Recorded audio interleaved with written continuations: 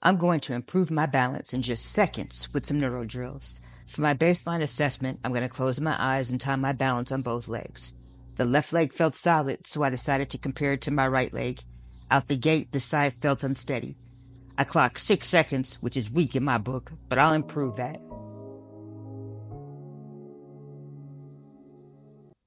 I kept it simple and targeted the visual system.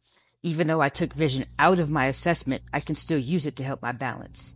Gaze stabilization is an eye isometric that targets the midline of the cerebellum. Why choose it? Because the cerebellum is responsible for a lot of things, one of which is balance. Staring front specifically targets the midline cerebellum, which controls the spine and eyes.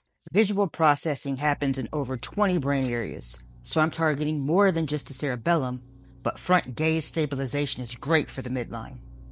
Yes, proprioception in the feet is involved, but I focused on using the eyes for balance tasks, as this approach is less commonly considered.